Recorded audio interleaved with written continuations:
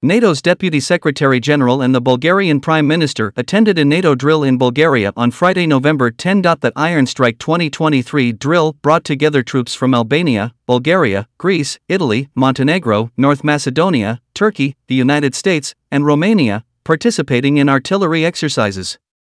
Bulgarian PM Nikolay Denkov said the geopolitical situation in the region is changing rapidly, and he stressed that although cooperation between NATO countries on the alliance's eastern flank has advanced in the 2 years since the outbreak of the war in Ukraine, it needs to go further. The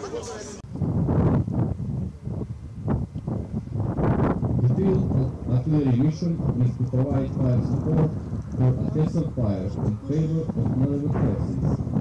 Big fire, counter. The final counterattack. This starts.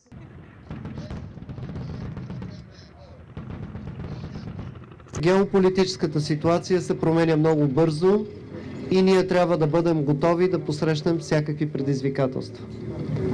За да ги посрещнем, трябва да имаме подготвени въоръжени сили, трябва да имаме много тясно сътрудничество с нашите съседи от Румъния, от Турция, от съседните страни, и учението днес показва, че през тези 2 години сме напреднали много, но трябва да продължим напред. Всичко възможно, като застанете в този строй и ви да бъдете, като сравнявате с другите.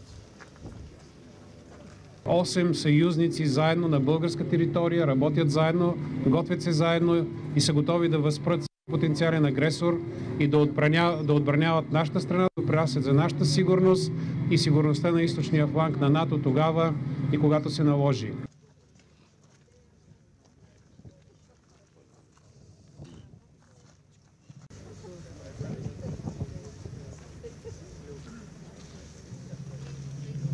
With troops from Albania, host nation Bulgaria, Greece, Italy, Montenegro, North Macedonia, Turkey, and the United States, all working together on our shared security. I even see some of my fellow Romanians coming specially for this operation in Bulgaria.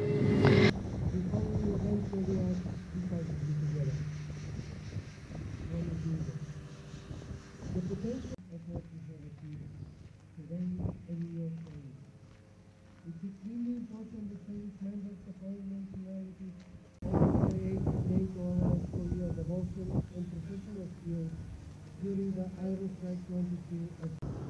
A voi tutte, a voi tutti. In Vilnius, our leaders